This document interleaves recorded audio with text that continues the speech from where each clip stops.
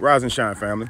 All right, look, so I put this post up. It says, a man missing from the home exposes the child to many negative statistics as far as what can happen to them without the resources and protection of a father. However, a toxic single parent who is in the child's life, mother or father, will have more influence over the child's behavior. See, our children's perspective on life is mostly derived from what they see and experience, not what they don't see or experience.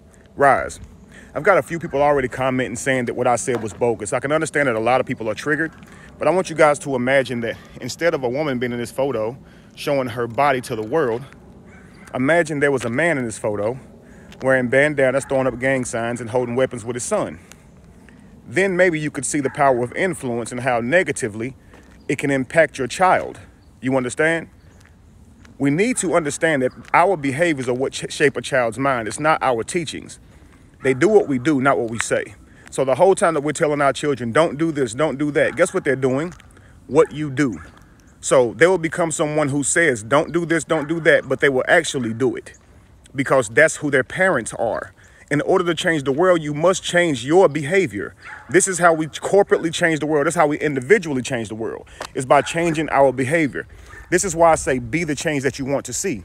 If you want to build a healthy, harmonic home, there's a certain behavior that you must lead.